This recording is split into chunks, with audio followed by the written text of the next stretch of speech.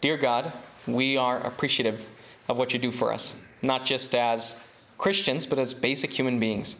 You've given us the blessing of sight, the blessing of hearing, the blessing of smell and taste, which we will explore later today at Potluck. Right now, we want to explore a basic sense, a sense of danger. We pray that you will guide us and teach us to pay attention to this sense, this spiritual sense of identifying danger, of identifying falsehood when it comes our way. So Lord, we pray for your Spirit to guide us in the reading of your word. In Jesus' name, amen. How, or rather do you know how to identify a false teacher? Think about that. Are you able, do you know how, can you explain to someone in your family how to identify a false teacher? This marks part 1 of my messages on spiritual defenses. For those of you who are interested in learning more about spiritual warfare, Tamara and myself and several others, I think that Esther was there and Robin was there just this last week. We've been going through a Bible study on spiritual warfare. We highly encourage you to be there if you're able. It's every Tuesday. What day? Tuesday at 4:00 p.m. But if you show up at a.m., let me know. I'd be very interested to know if anybody else is here. So, this is part 1 of our messages on spiritual defenses. The Bible warns that many false prophets will assault the people of God. And because I care for you as a church here at Fruita Seventh-day Adventist Church, I want to make sure that you are prepared, that you have the Word of God to show you. How can I tell if I'm listening to a false teacher? Let's start off with perhaps the biblical term. The biblical term for a false teacher is not false teacher at all. It uses a different word. It says a false prophet. And perhaps the best place that we have as a warning for false prophets is from Matthew 7, verses 15 through 16. Matthew 7, 15 through 16 say, "Beware of false prophets who come to you in sheep's clothing, but inwardly are ravenous wolves. You will recognize them by their fruits. Are grapes gathered from thorn bushes, or figs from thistles? To the teaching and to the testimony," which we're going to read next. Can we see an apple tree produce grapes? If you have, please let me know. I would love to come take pictures, because that's unheard of.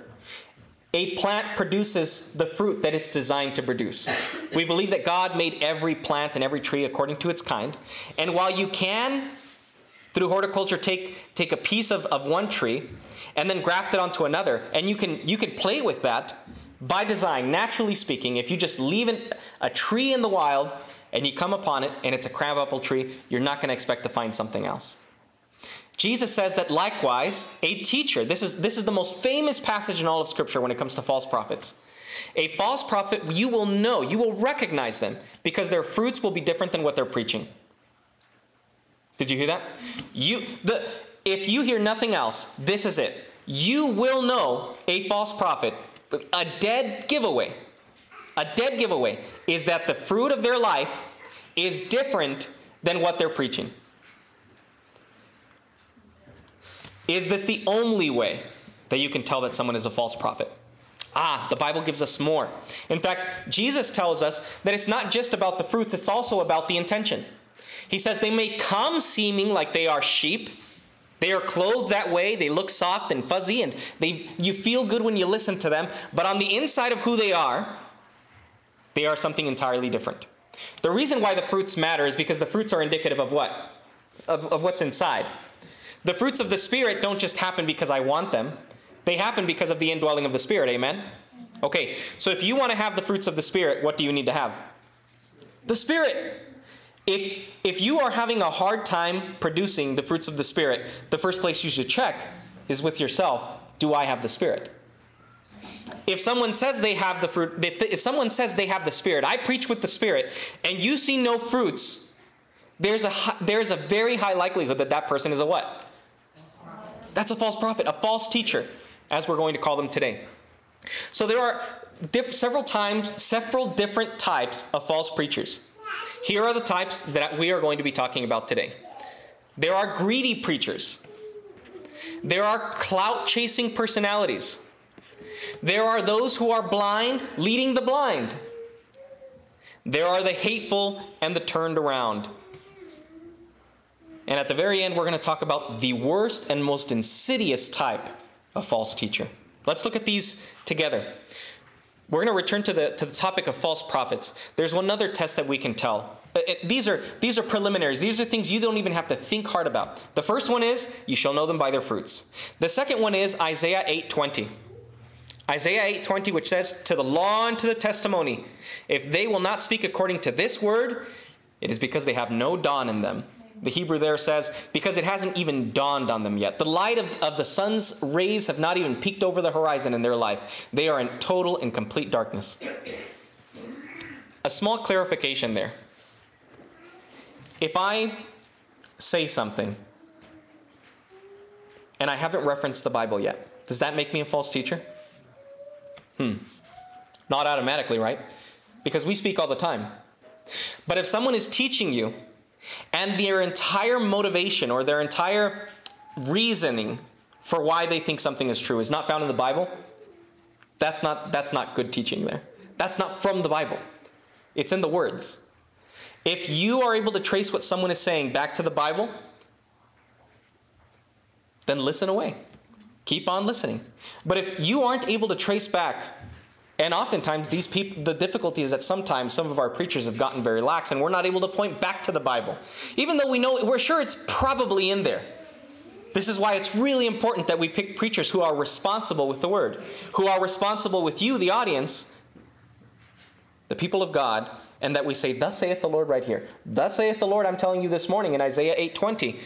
If they don't speak according to the law and to the testimony, to the law and to the prophets, if they won't reference that, high likelihood that's a false teacher. In fact, the Bible goes as far as to say they don't even have the light in them. There are some people who God delivers light through general revelation, something we'll talk about more another time. Through general revelation, even though they may not be Christians, even though they may not have ever read the Bible, the Spirit has impacted in their life Bible truths. Paul talks about this, how people throughout all of human history have had an opportunity to know God because God has revealed through them, through nature, through life, the principles that we have been so blessed to have in a book, in the Bible, for you and me. So if you hear someone speaking, you say, I recognize that from the Bible. You can listen to that. You can trace that back to the law and to the testimony. 1 John 4:1. 1 John 4:1 says, Beloved, do not believe every spirit, but test the spirits to see whether they are from God. For many false prophets have gone out into the world. 1 John tells us false teaching is going to be prevalent. If you are a Christian person, if you are seeking after truth, expect it. Expect that you will run into false teachers. Don't wonder if you will. Don't hope that your pastor will never give you false teaching. Expect it to happen. Come to the Bible with it as being your guide, and come to preachers with the skepticism that can only be quenched by seeing it in the Bible. Let me say that again. Don't come to your preachers with an open mind. Come to your preachers with a skepticism that can only be cured by them going to Scripture. That is how you should cure skepticism, is by coming back to God's Word. So, these various different types of preachers. The greedy preacher, the greedy teacher, the teacher who cares about money. That is the first type of preacher you should avoid.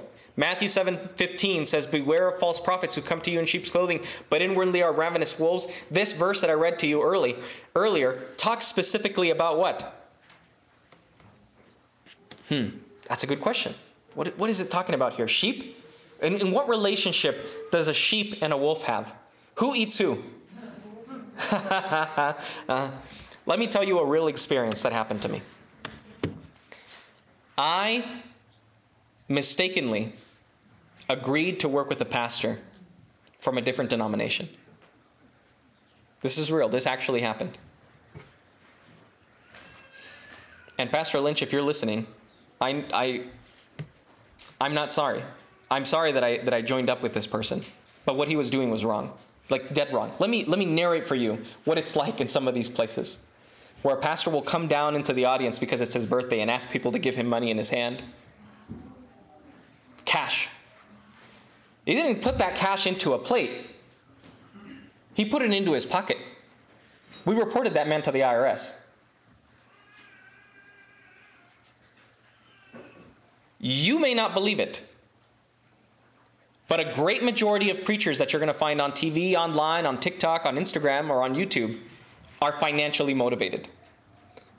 Let me make sure that I make that really clear. The majority of preachers that you will find are likely financially motivated in their preaching. I want you to think, is that how the preachers in the Bible were motivated? When we listen to someone, look at those fruits. Does this person drive a fancy, brand new, expensive car? Does this person's preaching revolve around asking people to plant that seed? Beware of the greedy preacher. Some people get into preaching and teaching because they see it as an easy avenue to money. This is true. Christians are some of the most gullible people that I know. Why? Because believers are often coming out of a life of abuse. Because we're coming out of a life of being gaslit, of fearfulness, and above all, vulnerability. Christian people become Christians because they see hope at the end, a light at the end of the tunnel, hope in a desperate life. And greedy preachers will take advantage of that vulnerability, exploit it, promise you that God will see you through, will promise the wealth that God has promised to Abraham, that you can have it too, as long as you just are willing to just give a little bit more. Beware of those preachers. Jesus says, "Woe to you, scribes and Pharisees, you hypocrites! For you clean the outside of the cup and of the plate, but the inside," this is Matthew 23:25, if you want to write that down. Matthew 23:25 says that you clean the outside of the cup and the plate, but the inside, where the food actually goes, they are full of greed and self-indulgence. 2 Peter 2:3 says, this is 2 Peter 2:3, "In their greed they will exploit you with false words. Their condemnation from long ago is not idle, and their destruction is not asleep." Rest assured, friend, while Christians, good, well-meaning Christians may exist listening to these false teachers, God is also listening, and their destruction is imminent. This is the most common type of false preacher that most people identify. I think everyone here in this audience and anybody listening will say, oh, definitely, pastors should not live an ostentatious life. They should not be full of greed and money and wealth, stealing from the congregation and demanding that they tithe. And if they can't tithe, then, well, they better give an offering, because if they don't give an offering, then God doesn't like unless you're a cheerful giver. And oh, heaven forbid that you make up any excuse for why you can't. I think we all agree. Definitely not the kind of preacher I want to listen to. Definitely not the personality on the TV or on the internet that I want to listen and pay attention to, because they're motivated by greed and finance. We all agree with that. But as we go through each of these lists, it's going to get a little bit more difficult for you to say, I never thought about that one. Clout chasers. What is clout? Recently, a friend of mine will share with me videos, just short form videos of people doing the most ridiculous things. And he sends them because he's angry and he wants somebody to be angry with him. And I oblige.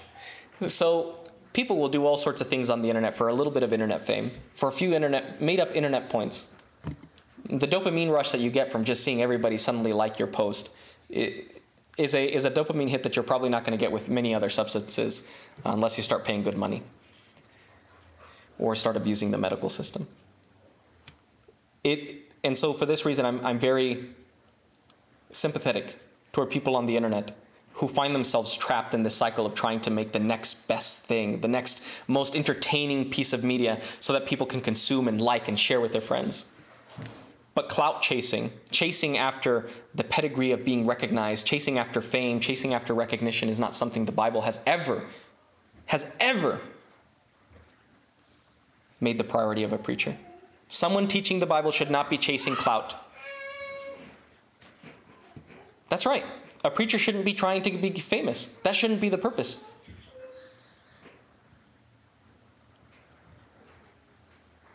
You know what happens to a preacher or a teacher who is after fame?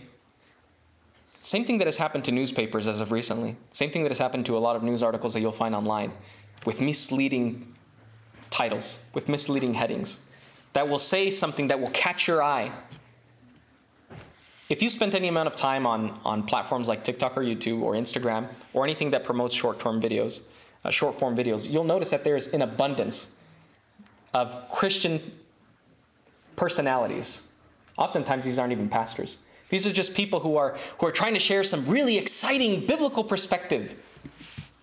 I remember the first one that I saw that really caught my attention. And it took me a long time to try and work through everything they were saying in the short 60 seconds that they said it.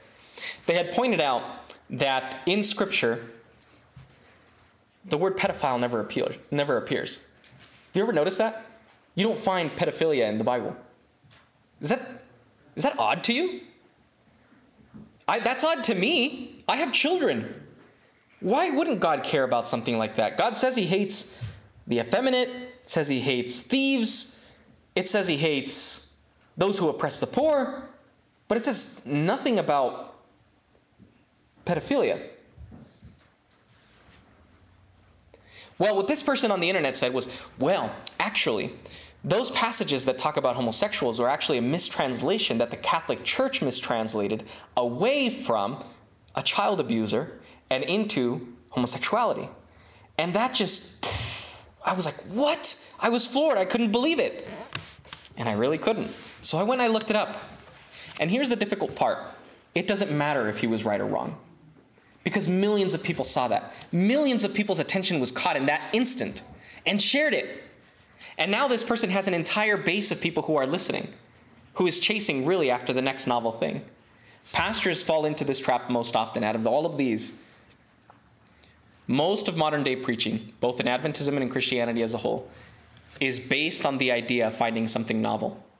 Most of exegesis is actually based on that practice. The practice of trying to find something new that your audience probably hasn't heard before and then bringing it to light. That's clout chasing. That's trying to appeal to a sense of, look at this shiny new thing. Beware of teachers like that. Beware of preachers who are constantly bringing up things you've never heard before. Things that you're like, I didn't see that in the Bible before. And you go back and you try and find it yourself, by yourself, without the information that they've given you, and try and see if you can find that. Can I really find that in the Bible, or do I need to have that specific spin that preacher gave it? That's probably a false teacher. That's sad, because so much of what you're going to find online is going to fall into this category. The category of people who are just chasing after developing a big fan base, a big audience, a big recognition. Beware. Our appeal does not spring from error or impurity or any attempt to deceive. This is what Paul told the Thessalonians.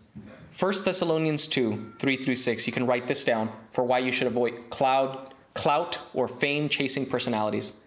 People who say sensational things to try and get your attention. Beware of these people.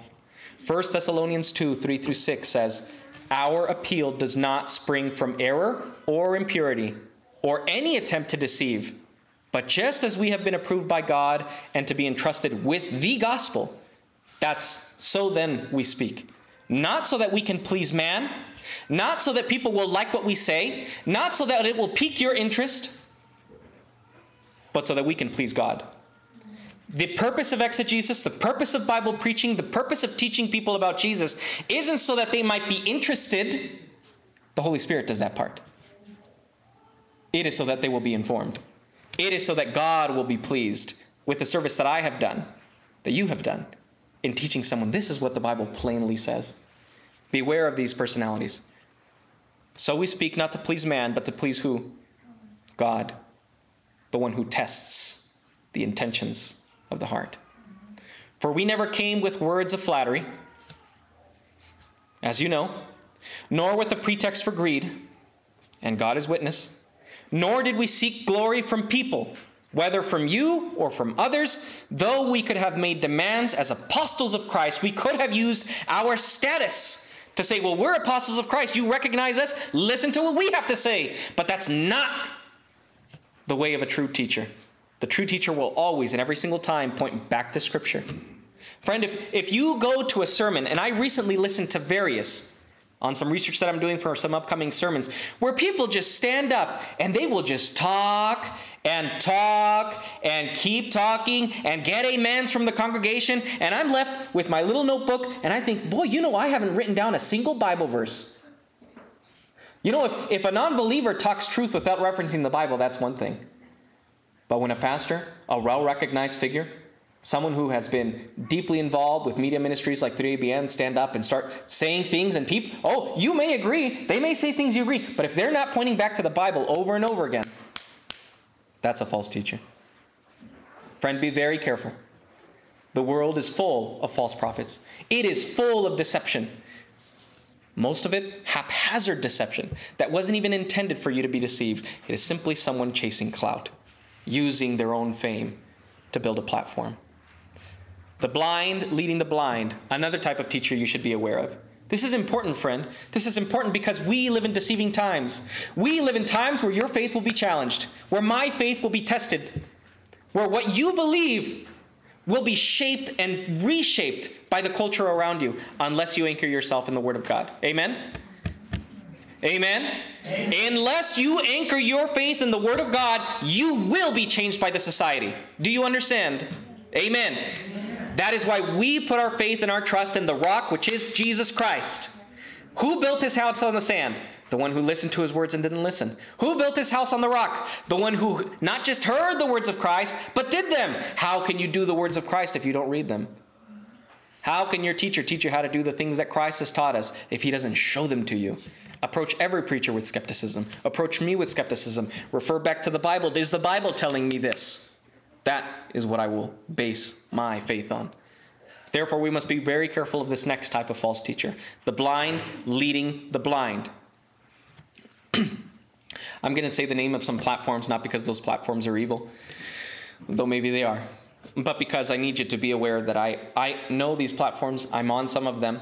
Maybe you are. Maybe you have a little brother or a little sister or a cousin or a nephew who uses these. And while they can be great educational tools, maybe an innocent pastime, they also propagate.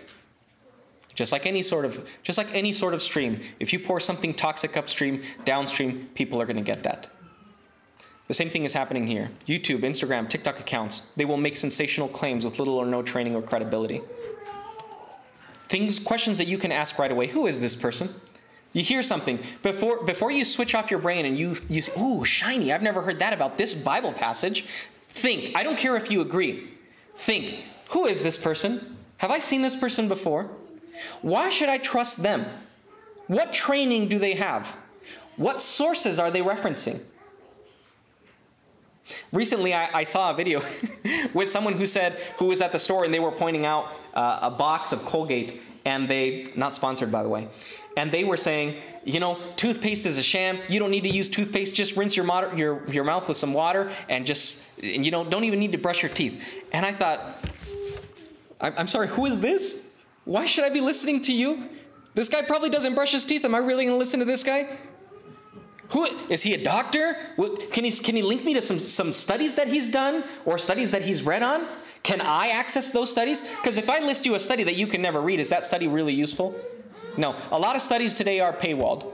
You'll have to pay to get access to them. In my opinion, that's pretty useless. If someone says, I've done my own research, I'm really impressed. Because doing your own research requires money nowadays. Not just a quick Google search. What are the sources really? Where are these people getting this from? What else are they teaching? I'll follow that account and I'll look, oh, they're also saying this. Well, I know that's not from the Bible. Oh, they're saying that Sunday is the day of worship, a day of rest. Well, I'll put a -1 there for credibility because this person seems to not understand the Bible. Do Sunday keepers, can they have Bible truth? Amen. Okay. What we're talking about here is false teachers, people who are intentionally misrepresenting what God says, sometimes not even trying very hard. Ask yourself these questions, because these might just be blind people leading other blind people. If all they teach is novelties you've never heard of, chances are this person is making stuff up. I am sorry, but that is most likely the truth. Maybe not on purpose, but because they have little or incomplete understandings of the scriptures. Be very conscious. Be very skeptical of anything you read online. How can I trust that this is even remotely true, especially when it comes to the Bible? Luke 6:39 says, he also told them a parable. Can the blind man lead a blind man, Jesus asks. This is Luke 6:39. Will they not both fall into a pit? I grew up here in Colorado. For those of you who don't recognize me or don't know, I grew up just down that way. Oh goodness, let me think. Just down that way a ways on the other corner of the Grand Mesa. near the Uncompahgre Plateau in Olathe, Colorado. Beautiful country. I wish I could live there my whole life. But I also wish I didn't have to live where I'm currently living. I can't wait to move to our new home. It's a beautiful place. Lots of farming happens. My father is a farmer. And something that I always enjoyed doing, it was always a little scary, but it got my adrenaline going, was getting to move cows from one field to another field there. And it wasn't uncommon, and some of you are very familiar with this lifestyle, that if you needed to go anywhere, you needed to make sure that you were yielding to the cows, because that traffic was more important than you. They were probably worth more than your entire car. So we're moving cows, and I'll never forget this one instance where, as I'm making sure that we're all staying, we start coming up against a big ditch, big enough to probably be a small river, at least by Colorado standards. And I watch as one cow, an older cow, starts going straight for that ditch. And I started yelling after it, and I started walking, and I saw a devastating thing. Other younger cows were following this older cow, and they were all headed straight for the ditch. And here's the thing about cows. Cows are social creatures. They will follow. And as this cow got away from the herd, it went and it tumbled down into this frozen ditch. Big, we'll go ahead and say it was a small river. This frozen river. And it landed and it broke through the ice. And oh boy, it was awful. The difficult part was that we got there just in time to stop these other cows from following suit. Would you like to know what was wrong with this cow that fell in? That's right. It was blind. This cow was blind. It had developed something on its eyes. It wasn't able to see clearly. They were clouded over. This blind cow had inadvertently led other little cows to follow suit. Be very careful, friend, of blind leading the blind. They may seem older, wiser. They may seem like bright lights that once shone in the Adventist church. Are they pointing back to the Bible? Are they pointing to Christ? Because sometimes we'll say things we don't know what we're talking about. We'll say things that we're opinionated about, and you may agree with them. But we don't determine truth on whether or not I agree. We determine it on whether it's in the Word of God. Amen. Can a blind man lead a blind man? Will they not both fall into a pit? When we finally took this cow out, I could not explain to myself, why does it want to go back into the ditch? And so they tied it on a big piece of machinery. I forget what it was. It was probably a disking machine, an attachment to a tractor. And the entire time, from the moment that we left all the way 4 or 5 miles down and then finally came back, that cow was still there, pulled taut against this big machine, pulling on it, stubborn. Because when you're blind, friend, and you're teaching people wronghoods, pride takes over.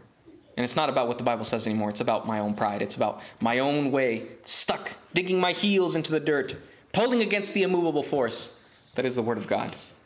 Be very careful of the blind leading the blind, even if they once were very respectable gentlemen and women in our church. Let them alone, says Jesus in Matthew 15:14. Let them alone. They are blind guides. If the blind lead the blind, both will fall into a pit. Referenced again there in Matthew. 2 Peter 2:12, you can write this down. 2 Peter 2:12 to look up later. But these, like irrational animals, creatures of instinct, born to be caught and destroyed, blaspheming about matters of which they are ignorant, will also be destroyed in their destruction. Friend, I appreciate that you're patient with me. These are important matters because we're living in difficult times, a time when there's a scarcity in the world, not for bread, not for water, but for the Word of God. And I am aware of the struggle that it is to be a Christian nowadays, especially an Adventist, a part of the remnant group. As we hear more and more division within our church over issues on women, over issues on gays, over issues on money now. Friend, beware of false teachers. Beware, friend. Don't be a false teacher. Be aware of each of these. Be aware of the clout chaser. Be aware of the greedy teacher. Be aware of the blind leading the blind. And I need you to be aware of my least favorite kind of false teacher, the hateful and the turned around. I'm going to give you a moment to stop and think about that. Beware of the false teacher who is hateful and turned around. Isaiah 5:20 says this. Woe to those who call evil good and good evil, who put darkness for light and who put light for darkness, who put bitter for sweet and sweet for bitter. Friend, be very careful of a preacher who tells you that it's loving to hate, who tells you that it's hateful to love. Friend, be very careful when a preacher tells you that the best, most loving thing is to be impatient with someone, that the kind thing to do is actually to be rude, that what they really need is a good elbow, a good, some tough love. Those who call good evil, those who call love hate, and hate love. This type of preacher is turned around. They will deliberately take something the Bible has very clearly told you, and then will put a spin on it. Well, actually, you see, Jesus isn't actually telling us to get rid of our belongings and give them to the poor. You see, actually, what he's saying is completely the opposite. Beware of that teacher. Beware of anybody who tells you that what the Bible says is actually the complete opposite of what the Bible says. Because that person is turned around, and often that person is using the Bible to fuel more hate. There are teachers who often are hateful towards some group or something. They will often make it their brand to tell it like it is. You all know people like this, when what they're really doing is just using inflammatory language for the sake of seeming tough or honest. There was never a time where Jesus minced words.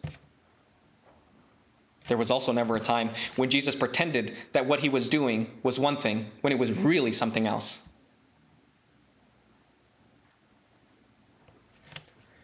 Often these teachers will say contradicting things or twist the words of Scripture to mean literally the opposite. For example, a turned around preacher may say that we should hate someone in sin because that is the loving thing to do. They may say that we should be hard and critical of certain class or certain classes of people because they are an abomination, and will claim that this is how God wants us to treat the gay or the pedophile or the convict or the Catholic. Avoid these hateful preachers. Avoid these false teachers because they teach that hate is love, that criticism is encouraging, that the tear down is to build up. They teach that condemnation is mercy, that judgment is good news. Think twice before accepting a teacher that uses intentionally contradicting language. I'm going to tell you right now, you may have heard that judgment is good news. This is the same false teaching. Judgment is judgment. Good news is good news. Judgment is that each and every one of us is lost. That is not good news.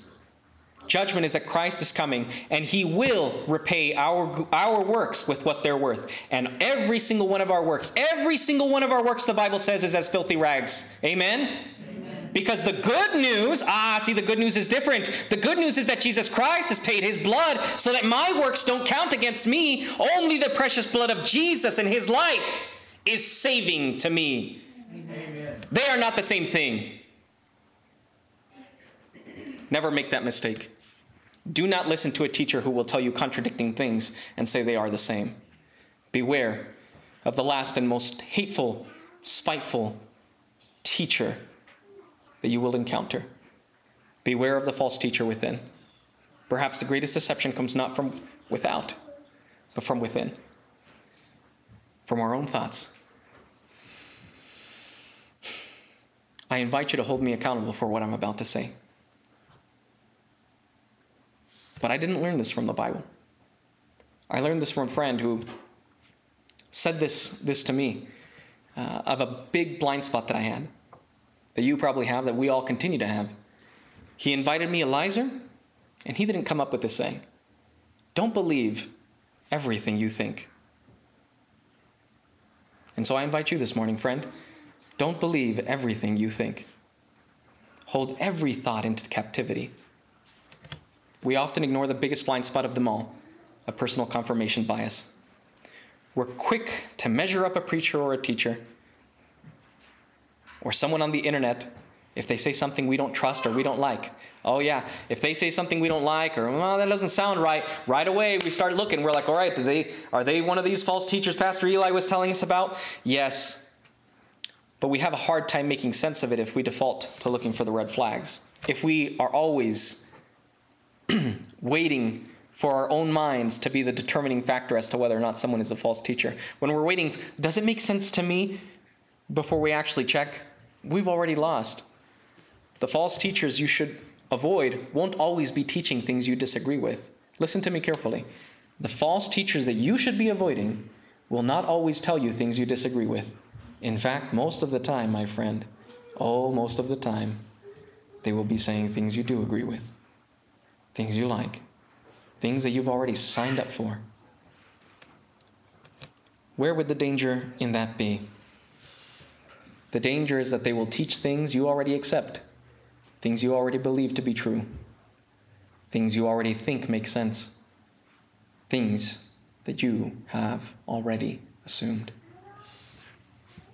If they're not pointing you back to Scripture, friend, if you are not able to point yourself back to Scripture on the things you think are true and self-evident,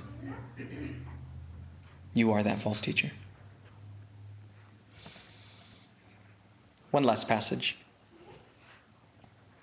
Does that make sense?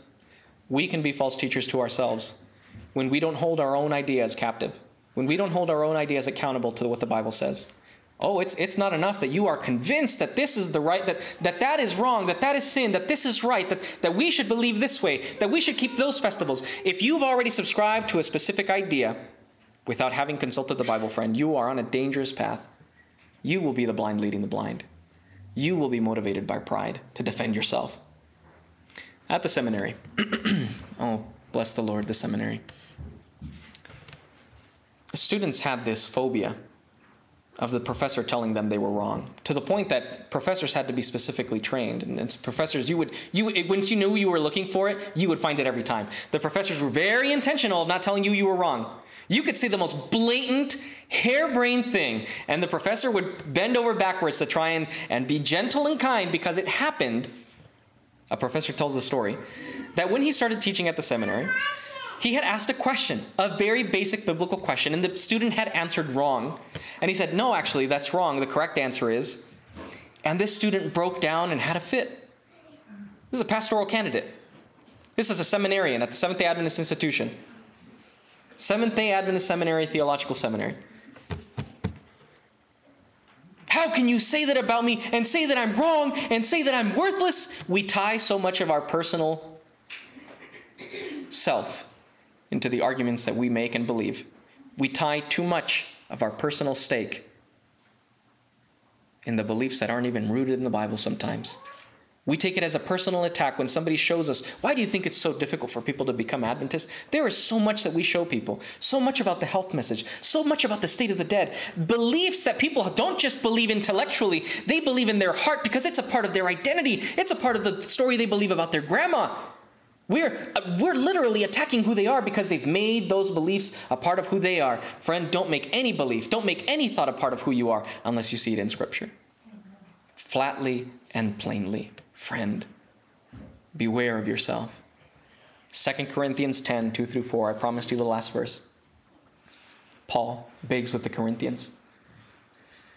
I beg of you that when I am present, I may not have to show boldness, speak loud, with such confidence as I count on showing against some who suspect us of walking according to the flesh.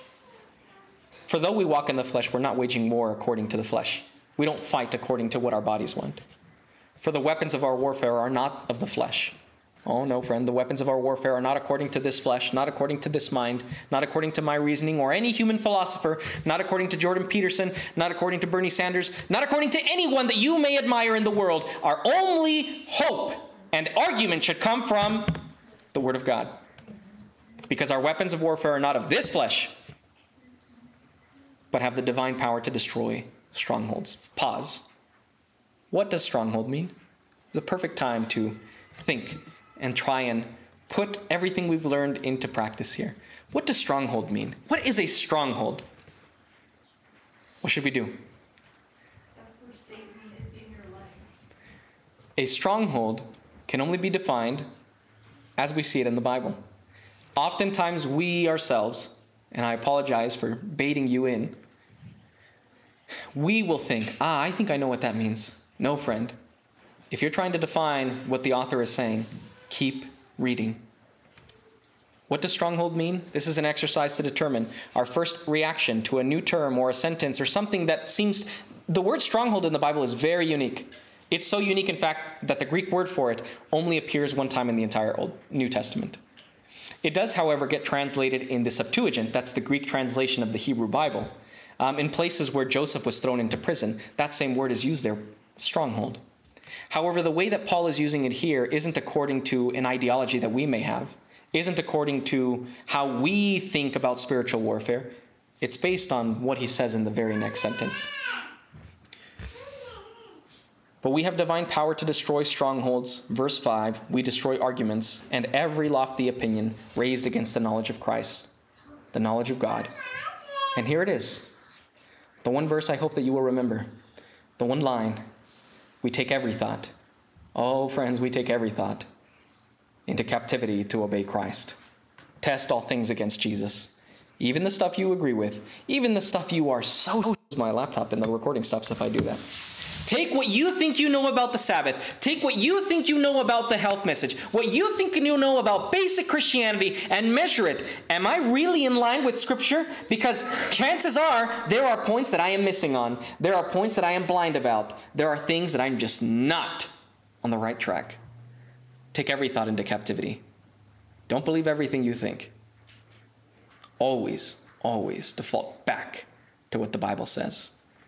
This last invitation is for you, friend, who is young, who doesn't have an allegiance to a tradition of beliefs that the Adventist Church has always had, that traditional Christianity has always had.